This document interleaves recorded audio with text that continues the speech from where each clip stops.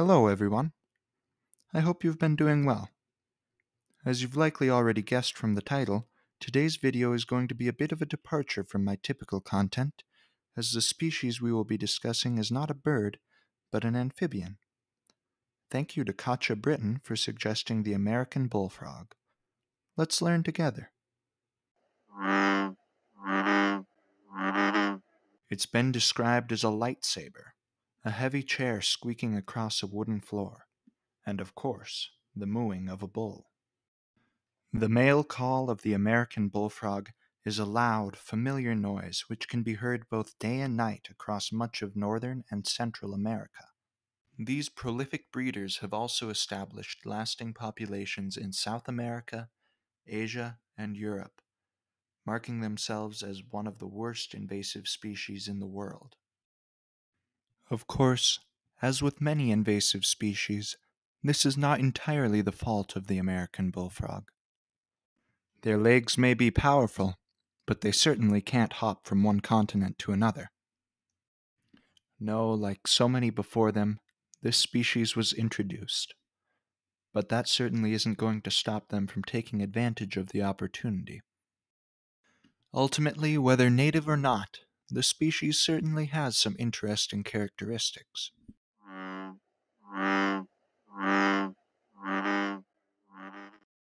Carnivores by nature, the restless American bullfrog hunts both day and night, eating whatever meat it can. Being an ambush predator, the bullfrog will lie in wait, camouflaged by its greens and browns. When a hapless creature walks too close, the bullfrog lunges into action with its powerful legs and snaps its jaws shut on its new meal.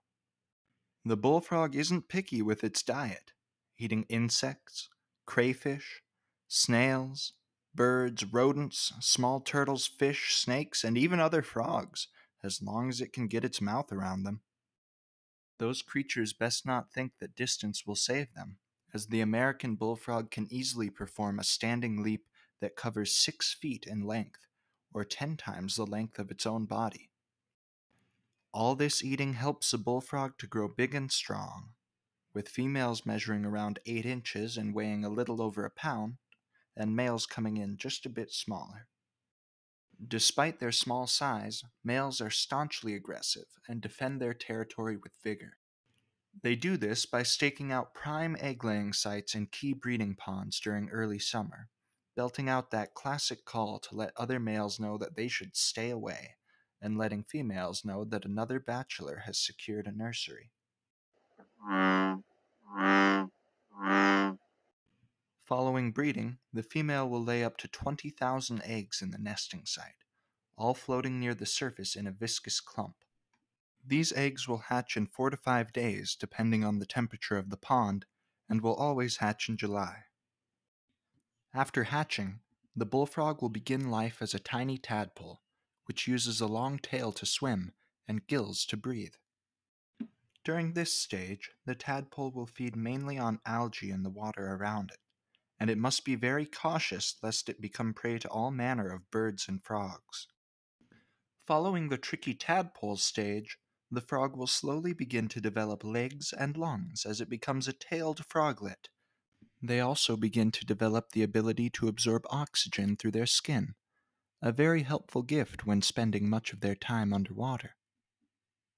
Eventually, this froglet will develop into an adult frog, ready to feed, croak, and breed with its peers. Thanks for watching. I hope you enjoyed learning about these widespread amphibians. If you did, consider checking out the rest of my channel, where I have similar content uploaded. I'd like to once again thank Katja Britton for suggesting this topic, and remind you all that if you have a species you'd like covered, to let me know in the comments below. As always, my sources for photos and information are in the description if you'd like to learn more. Stay safe, but get out there when you can. Until next time.